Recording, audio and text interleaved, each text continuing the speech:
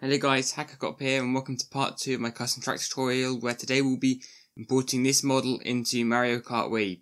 So to start off with, we need to merge all our objects together. So if you have multiple objects like this, you're going to have to press A and then Ctrl J to merge them all into one thing. And then we need to tab into edit mode, press A to select all and then press P, separate by material. And now we can export. Make sure you've deleted all camera and lights objects. If you haven't, you only want meshes. Make sure your model is above the XY plane, otherwise you will respawn when you go below that. And you can go to File, Export. We're going to choose FBX. I'm going to call it course.fbx. These settings are quite important. Change path mode to copy. You want object types to mesh. Scale to 0.01, press export FBX.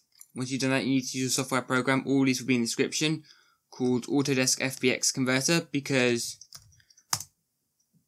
Crate requires DAE files in the Autodesk formats, but we don't have any Autodesk 3 modelers, so we're going to use a free program Autodesk made to convert to the Autodesk formats. All this software is free and or open source. We need to go to Colliada and click Convert. Press Removal. You can now close this and open up Crate. So now we open up Crate, we can click File, New, Archives, brres Resource Pack. Right click on here, Import Models.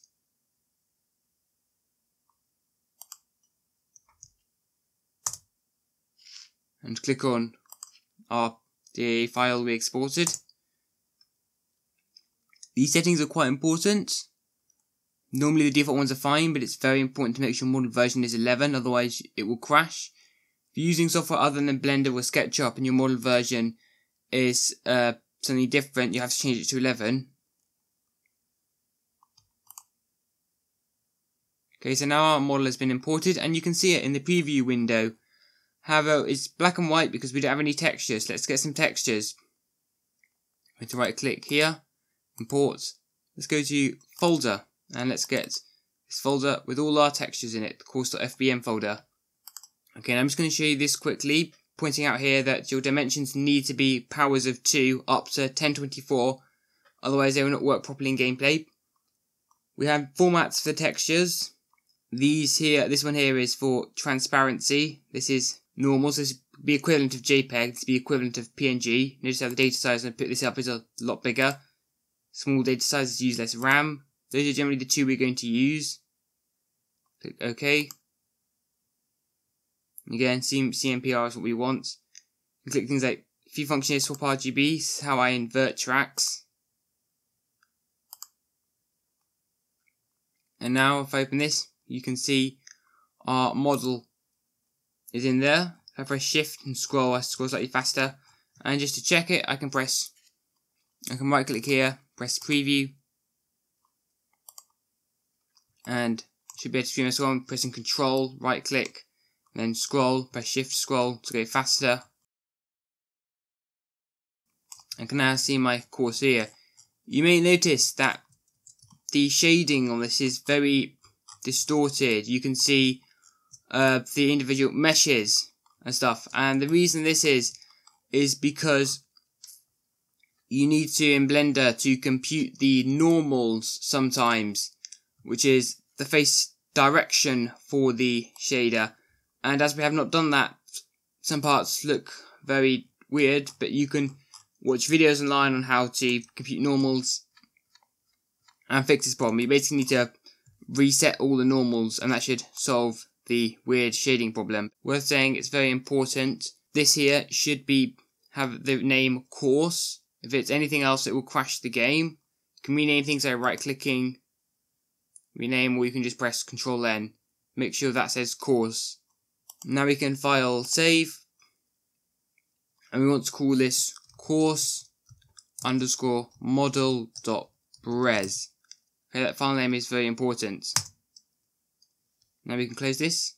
Now the easiest way to run this in game is to either extract the track files from your disk or just download a custom track and replace the course model brres with this just to preview it.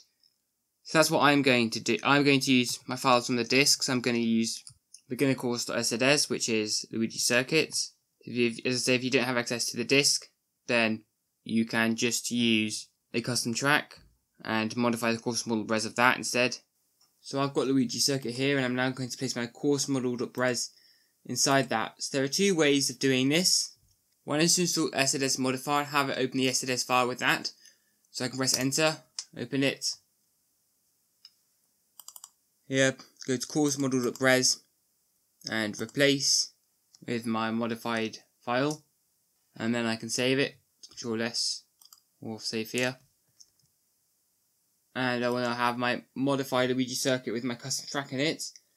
The other way of doing it is to install weems SLS tools, and this is generally faster for lots of files.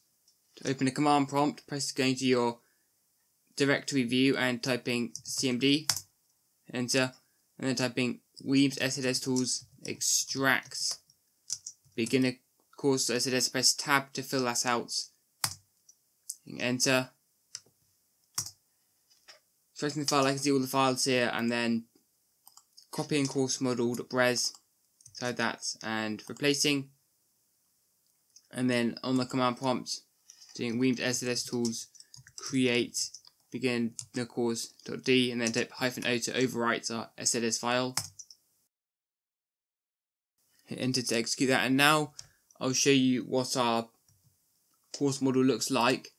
So I should point out now that we've changed the 3D model in the game, but we haven't actually changed the collision or where you start.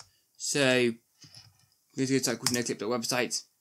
We haven't changed the collision, so chances are if you drive on this, you will either be floating above it or you will fall through the track. You will not start at the start of the track, and you will not actually be able to drive on it. So this is just to preview it. In the next part of this tutorial, we'll be creating a collision file so you can drive on this and actually play it properly. But for now, you'll just be able to view it.